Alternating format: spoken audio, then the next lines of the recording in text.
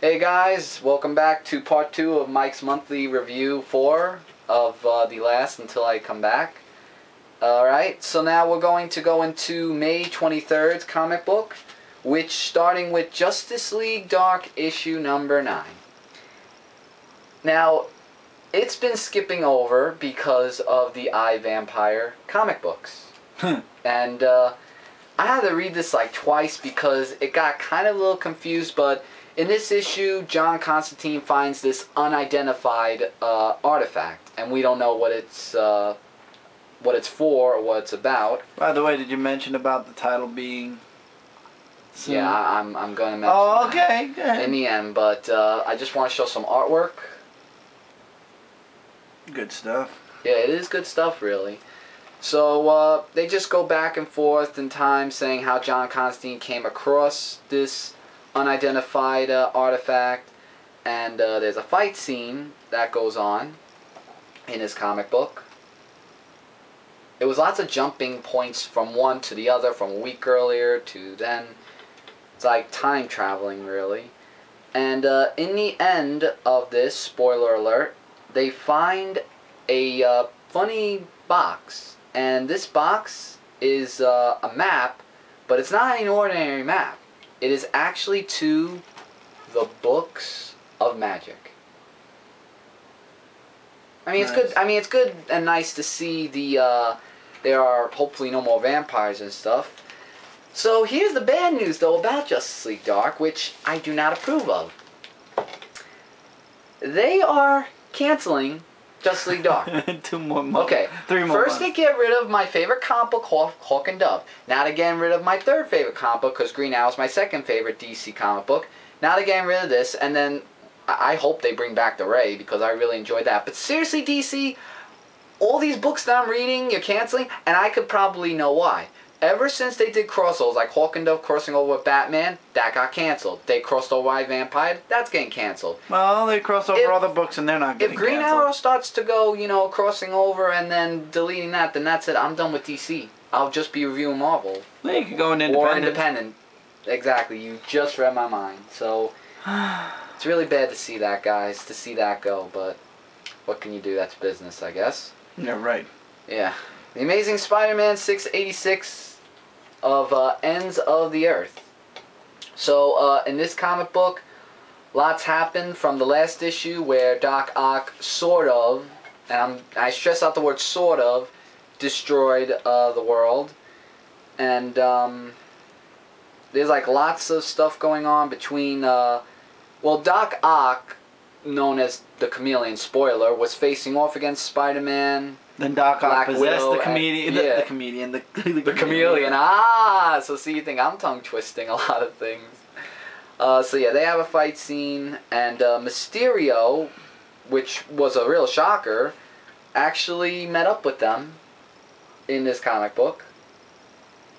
And I think it's Doc Ock and the round that's left. Yeah, and now when I show you this page, do not freak out, because these are Octobots that controlled the Avengers. As you can see from the spider, in case you guys see it or not, they were possessed by the Octobots to go against Spider-Man because the Sinister Six is practically going down outnumbered. So in the end, Doc Ock comes across a discovery of all the things Spider-Man uses. Now, I stress out uses on Sandman and all the other villains, and he's saying that this is all his fault because everything that Spider-Man uses, now Doc Ock is going to use. No, everything Doc Ock is using is what Peter Parker invented at Horizon Labs. That's what I was trying to say, like something like that. But yeah, it's a little bit similar, and it's to be continued, saying it's all his fault. It's a really great issue. It's really getting intense. You know, I really like that in a comic book, to see lots of action and adventure, so definitely we'll be picking it up and reviewing it in the next one. Okay. We go into May 30th. I gave you that book. I'm telling you guys, the worst book of the month. The Incredible Hulk issue 8. Stay Angry Part 1. Fighting against the Punisher. Okay. That's why I gave Mike the book. Let me just explain this comic book. First of all, the Hulk is bald. Well, that's because of what happened in the first story. I explained that to you. Yeah. Which, I thought maybe he might have, grew some hair there. And he meets up with the Punisher because the Hulk's looking for Bruce Banner, saying, I must find him because they're still doing that split thing. Oh my god, I just really... No, Bruce Banner is now fused with the Hulk. It's a thing. It's a long story. If you want me to explain it, guys, I'm not going to review the book. Bruce Banner is now the monster, the Hulk is the good guy, and now to keep the monster part of the Hulk inside, Hulk has to stay angry because if he calms down, he becomes Bruce Banner, who's the criminally insane nutso guy all over again. Yeah, so I actually kind of like that Punisher had a little bit of a goatee, something new for a superhero or anti-hero, so to say. So the Hulk says, to shoot him in the face because he's going after Pitbull, who is a human that's a dog. I mean, after I saw it, I'm like, humans as dog? What is that? I mean, it's just, like, the artwork's okay, but not a fan of this. So when the Punisher shoots him in the face, he goes after Pitbull and has a fight scene against him. Funny, Pitbull, he's a musician, so Pitbull, you have to go figure. So in the ending of this issue, everything just went blank, and then Hulk wakes up again. He wakes up and meets with this weirdly blue alien woman, who we don't know who it is. Atlantean. She's an Atlantean. Atlantean, but we don't know. I skimmed this book, guys. I'm being honest. Before you guys ask me what my opinion is, I gave this book to Mike because I just was tired of the Hulk. Well, it really was the Punisher as well. That's why I gave it to her, or else I was going to drop it before this issue. I'm sorry. Yeah. I'm done. It's an interesting twist. Oh, $3.99. Yeah, it's an interesting twist to see Bruce Banner being the monster and the Hulk being the good guy now, but I'm sorry. There are so many books I'm getting. Yeah, but guys, this is not working for me. in my opinion, yeah, I know. Stinky. Mike Spider Slayer actually asked if he should drop the Incredible Hulk and stop reading Invincible Iron Man. Well, Mike, if you're watching this, yes, we're dropping it. No, drop out. Dump. Okay, that's your decision. I gave it to you. I dropped it the last issue. I mean, don't get me wrong. I was glad to see the Hulk and Punisher, working and being together. But after seeing the whole storyline, what's going on, no. No good. Okay, final comic for this X-Men Legacy issue number 267. Tying of the Avengers vs. X-Men. So from the last part, I was talking about how Rogue turned into the She-Hulk after one of the students were, I'm guessing, harmed in some other way.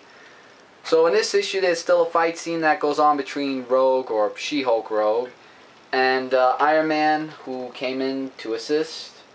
Artwork's really great, by the way. That is nice artwork. That is really, really nice artwork. So, like they said, they're still trying to look for hope, and there's just lots of things that it's just really just fighting against one another of the X-Men Legacy, of the X-Men, the Avengers.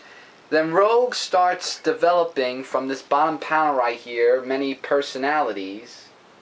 I think it was from Moonlight, I think. Yeah, Moonlight has several. And then she can't control it because Moonlight has a way of controlling it, so she starts to go crazy, and Iron Man, actually, something happened, but, spoiler, it wasn't the real Iron Man, actually. It was just a fake. Because Iron Man is with the Avengers trying to look for hope. So he sent a robot. Because remember in the last part of Avengers vs. X-Men when he was designing something? I mean, how can he be on the moon and Earth at the same time? That's really So he sent a robot to go after them. And then Rogue just starts to go crazy. I mean, seriously, this is what and they're really just focusing more on Rogue in this issue, along with possibly the Avengers vs. X-Men, and it's to be continued. Because Gambit told her to calm down, with all that, but with many personalities and copying powers, sometimes it can be good and sometimes it can be bad for Rogue, but in this it was 50-50. Really great issue, guys. You should absolutely pick this up, and if you haven't, then you really should, because it's lots of awesome things are coming, and it's a tie to Avengers versus X-Men, which both me and my brother are collecting. And really quick, guys, I want to show this on here so you guys won't ask why Mike isn't reviewing. Yeah, there's only going to be one comic book that I won't be reviewing here. I'll be reviewing on Chris's comic book review panel. Yeah, another book that came out this week, you could hold it really quick, is Amazing Spider-Man Annual number 39. The reason Mike is not reviewing this for his monthly review is because I have to review it still for my weekly review, and it's an annual, so it's a long read. But I will review it on. Yeah, Mike's gonna review it the first week of June, so come back and you'll see Mike's review of that. Yes. Just for those of you who are gonna ask about the annual, he is reviewing it. Yes. I have to review it first. That's all. All right, so big pile, guys. Let's go through the May 2012 issues and my final until now. Just before I go through this, guys, please comment below if I should continue doing Mike's monthly review. I thought we already agreed you were definitely coming back to the panel. No, I am coming back for the panel. I mean, when I have to go back to college and like. Oh, if it should start up again when you're busy. Yes, if it should start up again, and I'll respect your guys' opinions if you want me to or not. But lots of classes, guys, college. And Mike's probably starting the beginning of September, going to go back to his monthly reviews for 4 months. But we'll see then. Alright, so really quickly, guys, X-Men Legacy issue number 267, absolute buy, and you guys should get this. Please, for God, please stay away from the Incredible Hulk issue 8. Believe me, guys, it is not worth a buy. I'm going to touch on it on my review. Worst comic of the month, dropping it, indefinite, dropping it. Amazing Spider-Man 686, Ends of the Earth, really great scene, guys, of the Doc Ock and Spider-Man, or known as Chameleon, going up against him, and it's really awesome. You guys should really pick this up.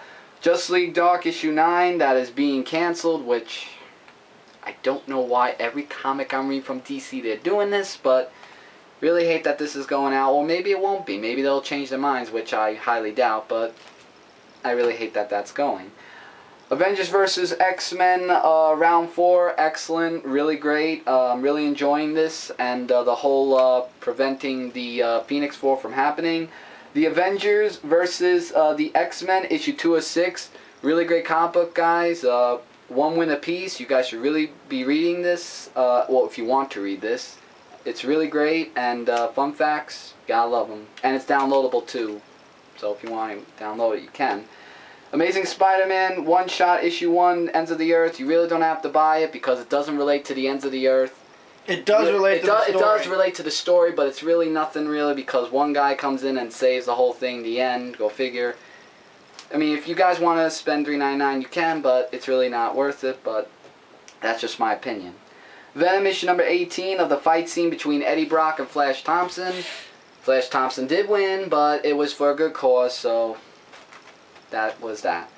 X Factor issue number 236 of Shatterstar going up against Scattershot going up against Shatterstar. Wow, that was really a tongue twist right there.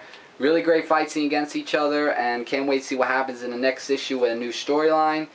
And with the exceptional teams of Farsight dying, in love and memory of him, but there was a reason. Go to the last part. X-Men Legacy issue 266, Rogue getting the powers of She-Hulk and one of the students being harmed. Great storyline, more focused on Rogue, so you guys should really read this with tying to Avengers vs. X-Men. Punisher issue number 11 was a little bit of a disappointment because it just talked about, you know, Detective Bolt with the Punisher. And please do not, please, I stress, do not add more zombies or vampires or what have you to the Punisher comic books. I mean, I got over with Justice League Dark, you know, with the whole vampires hopefully ending.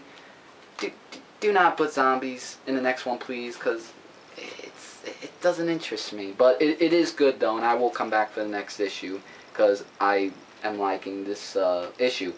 Book of the Month, Smallville, issue number 1. Guys, if you have watched seasons 1 through 10 of Smallville, this takes place after season 10. It's a really great read, awesome artwork. I just really wish Tom Wellings would have been the real Superman instead of CGIing. Yeah, they CGI'd him in the season finale of season 10. But it's really great. If it was on TV, it would be a major hit. And that Book of the Month, indefinite. Avengers vs. X-Men round 3 with Captain America and X-Men. Wolverine with their bit of a fight scene, but I explained why in the last part. Amazing Spider-Man issue number 685, Ends of the Earth, was a really great issue of Spider-Man teaming up, and you know why Ends of the Earth, thus the title. Just see in part 1, or my brother reviewed it as well. Venom number 17, where Venom tries to look for Betty, and Eddie Brock gets infected with the red symbiote. That's not Carnage, it is Toxin, right? Yes, it is Toxin. Great issue, so you guys should pick that up. Funniest book of the month, FF issue number 17. I mean, guys, if you want to read about a roommate book of Spider-Man and Human Torch just going at each other and just trying to throw them out, and the ending was just amazing, definitely pick this up. Absolute funniest book of the month of roommates, next to Spider-Man and Superboy, which is just a show that me and my brother created, but it's really good. X Factor issue number 235 was really great. The Exceptionals are introduced, and then you find out the whole murder thing that happened and what have you in this comic book, and it goes really in depth with a new villain, which I was just talking about, that comes in the end, and Jamie and Shatterstar teaming up to find out more about this case. And last but not least, Green Arrow issue number 9. Changed the artwork, but it was really a great read, and please DC, if you're watching this, do not cancel this, because as of now, this is going to be the only DC comic book that I'll be reviewing unless they mess up the storyline, which I really hope they don't, because I'm enjoying it, and that's the only DC comic book as we speak now. So guys, this was Mike's Monthly Review 4. If you like this video, favorite and show YouTube that you really like this video. No likes or dislikes because of all opinions. There is a subscribe button on the top, so please click that to subscribe to become a Dark Avenger today. And check out Dark Avenger Inc. and subscribe to that too. Lots of big things coming. I did mention this in part 1. Please comment below. We really like comics. If there was a comic book, we really like comments. Yeah, comments. Comment. We love comments. Comments of whether something you agree or disagree with whatever comic book I read, and opinions as well. If you have questions, I will answer you on my alias YouTube name, which is DudeRock18. And yeah. So guys, I really thank you guys for watching all of my monthly reviews of 4 videos, and you know, hopefully you know, it was really great, you know, with all these comic books, and you know, but with doing college work, I'm memorizing everything, guys. Not so easy, but now that summer off, let's just hope great things will be coming. Alright guys, so I will see you guys in my brother's next comic book review, and I'll be back on this channel. The first week of June, not the first. Yes, the first week of June, where I'll be reviewing that comic book as well. And so yeah, thank you guys once again for watching all of my 4 videos of Mike's Monthly Review. And like my brother says, keep reading, keep collecting, and yeah. Alright, so I'll see you guys in my brother's comic book review in what episode is it? 37, I believe. 37, or whatever episode is after this video. The first week of June. The first week of June. So, thanks guys for watching, and take care. Later guys.